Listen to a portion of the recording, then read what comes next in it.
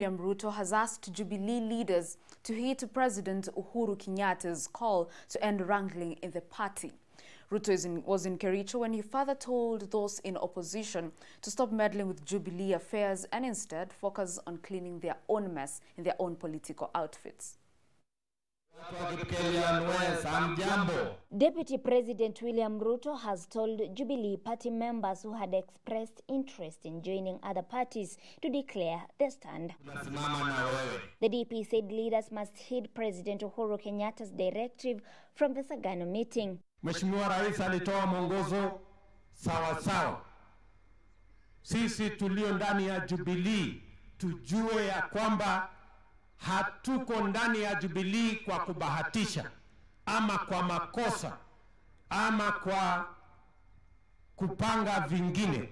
Tuko ndani ya Jubilee makusudi na kwa mpango, kwa sababu nia ya chama ya Jubilee ni kuunganisha Wakenya wote. The DP was speaking in Kipkelen West and Sigowet in Kericho County, where he launched various development projects.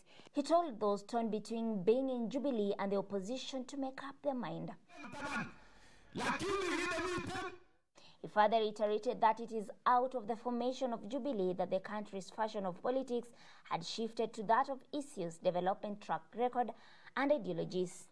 That is why, he explained, we will work tooth and nail to ensure Kenya is not taken back to the outdated politics that is informed by violence and hate. Hakikisha ya kwamba tunaelekeza mawazo yetu na nguvu zetu katika miradi ya maendeleo, kama ile ya barabara tumekuja kufungua hapa, kama ile ya maji tunazungumzia hapa, kama ya kujenga hii mashule, ile ya stima ambayo tunaunganisha.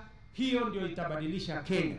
Siasa ya bure, ya mawe na fujo na ghasia na vita haiwezi kubadilisha Kenya. In the same vein, Dr. Ruto asked Kenyans to be free, stay and operate their businesses wherever they felt conducive in any corner of Kenya. He also asked Jubilee leaders to heed to President Kenyatta's call to end wrangling in the party. He further told those in opposition to stop meddling with Jubilee affairs and instead focus on cleaning the mess in their own political outfits.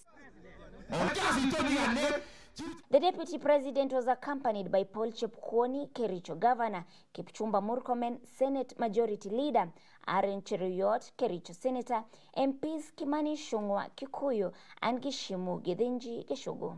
Jamo Kiboi, KUTV.